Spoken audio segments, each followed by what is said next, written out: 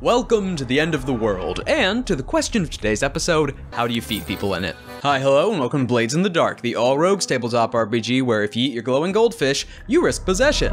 So, as to that starting question, how do you feed people here? Well, namely in the city of Doskvol itself, but kinda goes for a lot of the different isles. Outside of the South being an equivalent to London during Industrial Revolution of growth and just stacks upon stacks of slums, you also have the issue of, I don't know, the cataclysm, the gates of death breaking open, ghosts, demons, and the entire Deathlands being the Deathlands, making it an issue to actually have farms spreading out. It's not that there's no farms entirely, it's just that they're very limited. You know, within the lightning towers. Because while some things exist and grow outside of the Deathlands, it's not much, nor is it always the best thing to begin with. So your classical things like certain small farm animals, general wheat products, those are kept under different daylights. Simulated light towers over a small section of the city down to the south. But even that doesn't really cover the majority of the city itself, and in fact is a bit more upper crust on who has access to it, so let's go, bottom up. So if you're a common man, you're low down in the slums, or even just a factory worker from Scotland, you don't have access to the few different wheat crops and small animals that are actually being grown and produced after the cataclysm. The nobility and upper crust having a real high stakehold in those. Instead, you make do with what naturally grows kind of everywhere where things have died: mushrooms. Mushroom farms, organized everywhere. To the point that outside of the main city's population, mushrooms and later eels are probably the main things that are actually eaten. Oh, rats as well. Rats also fit in that. But it's not just plucking mushrooms off of, random dead things or bits of the back end of factories and ventilation systems. I mean, you can pick that. It's more that these farms are easy to hide, stow away, manage, and don't really require sunlight. Or at least not a lot. Most families, or even just small apartments, have certain rooms dedicated to just being a mushroom farm. Whether it's stored in different boxes, just an open fertility pit just on the bottom, just random dirt and detritus thrown in, or community-grown gardens. There's even a charity that looks over it, the Ministry of Dark Bloom. That charity actually places different mushroom gardens hidden throughout the city. Hidden's not the right word, more placed in specific parts. You might also bring up the concern of, just randomly having rooms filled with just different bits of soil, detritus, and any kind of junk thrown in, mushrooms growing. That might attract other things.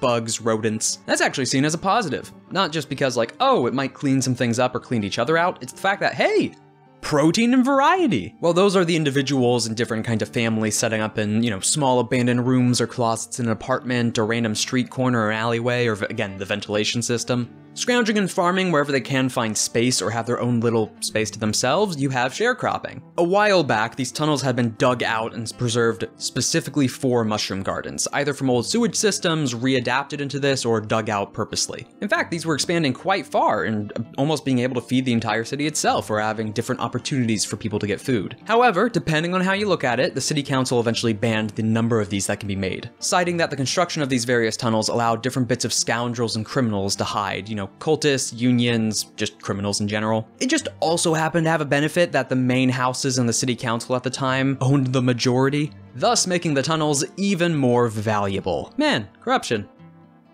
It's there. Before leaving the low end of this, you have your usual bakeries and stuff, and what I mentioned in the last video, the mystery loaf, just throw whatever it is together.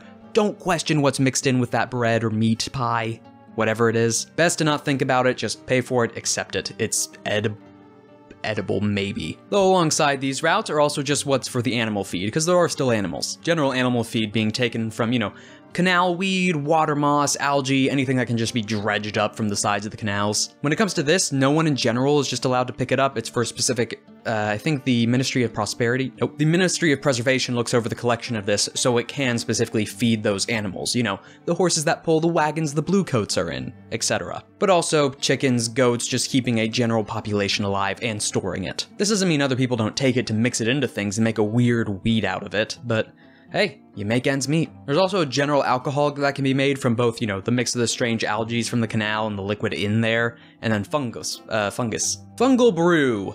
Noted as tasting god-awful, but still being able to do enough brain damage to do the job. Though outside the general population of the city, we get a bit more into the well-off.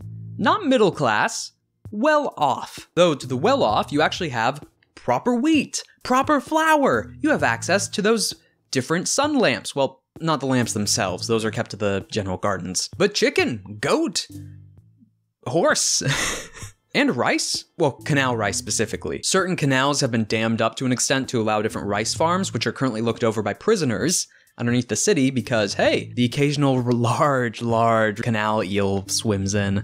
hence why prisoners are actually looking over this. In fact, touching on this note, a lot of the other main fields that supply the city itself are done through a mix of general labor that's of people that live there, but then also prisoner labor. Whereas you might have these different clans and families that have been in the city from long before the Lightning Towers, looking over the general animals and small stocks. Then you have prison labor looking over some of the major fields, or again, these sunken rice gardens. It's also here from the last video that we have the good old Harrow Maze. Or a brief rendition of it again, you have a small box that might be the size of a small closet or a large cabinet that is kept within your room, or house, depending on whether you have an apartment or an actual house. Inside it is a colony of tons of mice. And the way the machine works is you put feed in one end, you get mice meat out the other, as there's a section of it that you can just activate, kills everything in there. Then you can take it out, make your meat pies, your general meat and delicacies.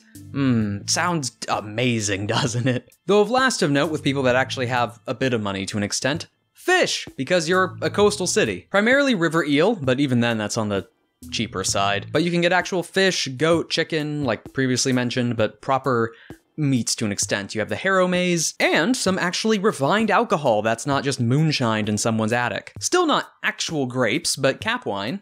It's not that bad. But speaking of actual grapes, wine, having actual money, the wealthy. So when it comes to the wealthy in the city, it's, the same access the well-to-do have off. Wheat, chicken, etc., but fine fish. In particular, it's seen as a classical and, generally nice quality meal to have it displayed. So usually in a noble family's dinner, you'd have a fish kind of presented as it was in life on the main platter, and then everything else built around that you pick from. Usually, the exotic, the larger, the better. But in all those general big centerpiece meal item placed on a big platter somewhere, that is considered the general nice proper dinner for the wealthy within Doskvol. Like the pig with an apple, but just a swordfish somewhere. However, where we get into the weirder end of things, radiant. Radiant energy given from radiant animals and radiant plants. So the process itself is looked over with quite a bit of scrutiny, and we're veering a little from food, but it'll wrap back around into it. So the theory of radiant energy, or the general practice of it, is you take a creature or a plant, something living, and reverse imbue the various bits of plasm and that kind of different life essence. Essentially trying to artificially make the equivalent of a Leviathan. In fact, some actually say it might have been studied or learned from Leviathans in the first place. Some in the streets touting that it's actually just demonic influence seeping into the city itself and the upper crust, but there's no regulation. In fact, there's so little regulation, there's no official way to produce these things. They're each made on a small individual basis for those that can afford it, leaving different noble families and specific alchemists having their preferred methods or discussing it over a meal on how they exactly imbue these creatures. And the reason they'd imbue them, one, gives that weird glowing property, but two, it acts as vitalization for everything around it. Plants that would normally need sunlight, in fact, grow a lot faster and wilder when placed next to a plant that is giving off this, or an animal that's giving off this energy. Allowing different nobles to have these different private greenhouses, gardens, ponds that have these radiant creatures or plants within it, and grow exotic fruits, things that have barely survived the cataclysm, preserved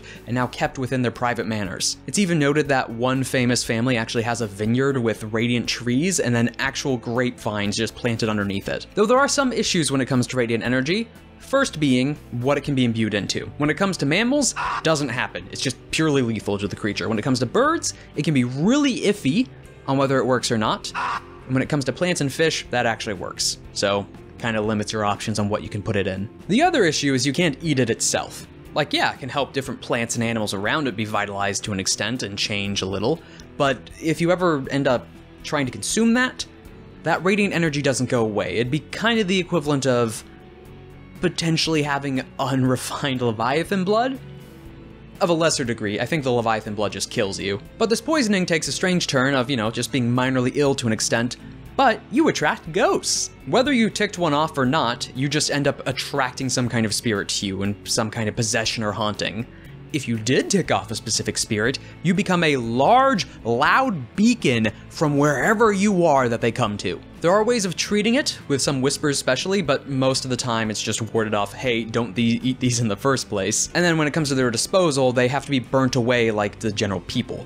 It's not because they make ghosts or anything or different spirits, it's just the fact that whatever they die, if it's not properly destroyed, it still attracts those spirits once they die, thinning the veil a bit. And to round it all off, when it comes to the food, whether it's the wealthy, the well-off, or the just scrounging and attempting to get by, half of everything's imported. The city can't feed itself. It has to have half half of all of its food imported. Now that's a vulnerability, and if there was a story I wanted to tell, that might be an interesting thing to take. But with that small culinary adventure and the potential for different weird food types or different kind of recipes, and further radiant poisoning. In any case, thank you for watching, thank you to my patrons, and I hope you're having a nice day, and if you aren't, I hope you do.